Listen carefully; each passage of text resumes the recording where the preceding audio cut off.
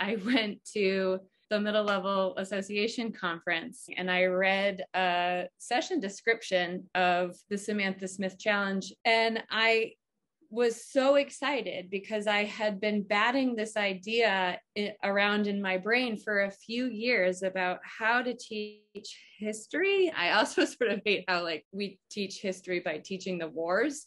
I had this idea of teaching history through change and progress, and had already sort of started to think about one way to do that would be to focus on different aspects of culture, namely like the arts and poetry and narrative writing, music, dance, and to see how the changes in those cultural aspects sort of helped us move towards progress and change in a more like political realm. And then read the description of the Samantha Smith Challenge and what it entailed. And I thought to myself, whoa, those two could be pretty closely linked. And then I could tie in this other standard that I had that was about students choosing a current issue, doing some research on that current issue and taking a stand on it. Robert's work with the portrait painting and all of these,